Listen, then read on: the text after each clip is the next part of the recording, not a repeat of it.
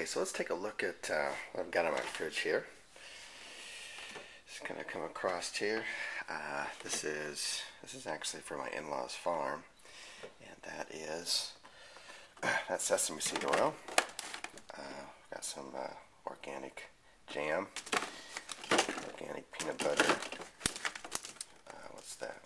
Some bee pollen. Some other stuff there. This is camu powder. This is some organic coconut oil. It's the only oil we use for cooking when we do cook.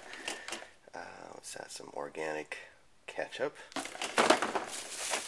We don't do any milk, so instead of that we do rice milk. We don't do soy milk, and that's organic, of course, too. And some more sesame seed oil. Some more sesame seed oil from my in-laws' farm. Down below here, some apples, of course, organic. In our area, they're the same price as regular ones, but people always buy the regular ones. I don't get that. Goji berries. This is some kale, some chard. What do we got down here? Shiitake mushroom powder. Don't ask me what that's for. I don't want to get into it. Some kelp, casanda berries, organic hemp protein powder.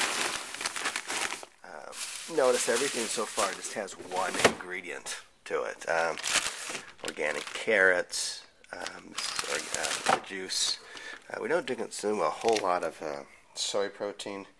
If you read about it, you can make your own decision, but we do it in very small amounts, and when we do, it's got to be organic, like you see right here, and we do it just as a side dish.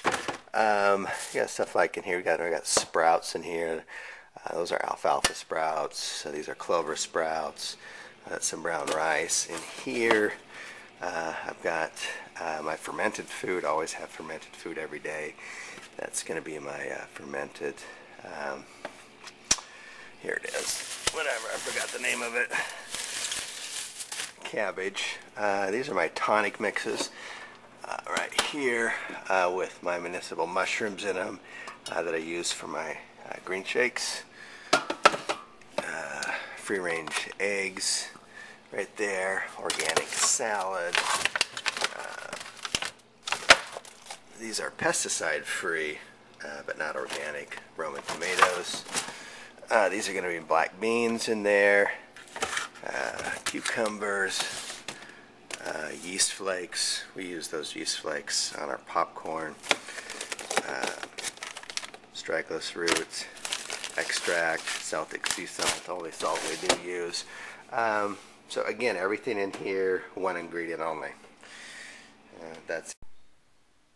And then on up to the freezer. Let's take a look at what we've got in here. Oh, let's see here. What have we got? These are little fishies. We use those for soups. Some organic bread we get at Costco.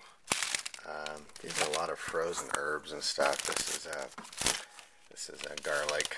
This is garlic from my in-laws' farm. This is some frozen seaweed soup. These are all soups over here. I'm not even quite sure what that is. That's my wife, but these are great. These are on sale. I just love these. These are wild blueberries, and we love wild because the soil is not depleted like it is when we're farming it. And these are from Canada. Get these at Trader Joe's. These are awesome. So I got a whole bunch of bags. I've got some spices back here. Again, this is from my in-laws' farm. This is garlic. And that's from my in-laws' farm as well. Sesame seeds, and you guessed it, in-laws' farm. No, these are not donuts. This is coffee in here. These are just all stuff that I put in my green shakes. These beans on here, which actually kind of look like almonds, this is actually what chocolate looks like. Those are actually raw chocolate beans. The health benefits of those are outrageous. They taste great in shakes. So let's take a look on over here. Okay, that's kind of a mess in here, but I'm just going to take a look at the top here. Yes, I just still do coffee, a little organic peanut butter, some organic royal jelly, some organic raw honey back there. Just panning across here. These are all organic sprouting seeds. These are from my wheatgrass. This is whole wheat organic. Again, one ingredient. We use that to make our own bread. Some more coconut oil. Only coconut oil we use. Of course, lots and lots of Bill Phillips Right Protein Powder. Thanks, Bill. Some more stuff up here. I use this to make cereal out of. This is organic buckwheat groats, non-heated, non-treated. Astragalus root. I use this to make my own tonics. This is what oatmeal actually looks like when it's not been treated. Stuff that I use to make teas and stuff. This is horsetail, Paluda bark, cat's claw, and this is actually not something that we bought. I actually took it away from my kids. They got it at a soccer game. I don't allow them to drink this stuff. In fact, if you look on the back of this, there's so many ingredients just in this little liquid fruit that they can't even fit it on the back of this, so they have to put it on the box. That's how many ingredients it is. We just drink water, period. I'm not going to allow my kids to drink that stuff. Down here, this is some fresh, organic, specially made soil that I use for my wheatgrass. These are all beans in here. What's this? The miracle of reishi mushrooms on here. These are reishi mushroom slices. This is a huge bag, it's a pound of it. I use it to make teas and tonics for the basis of my shakes.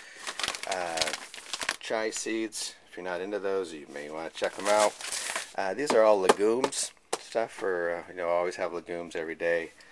This is our rice down here. My foot's tapping. Quinoa.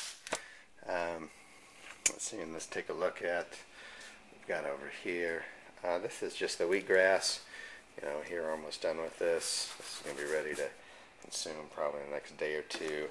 And this is just getting ready for us on that end of it.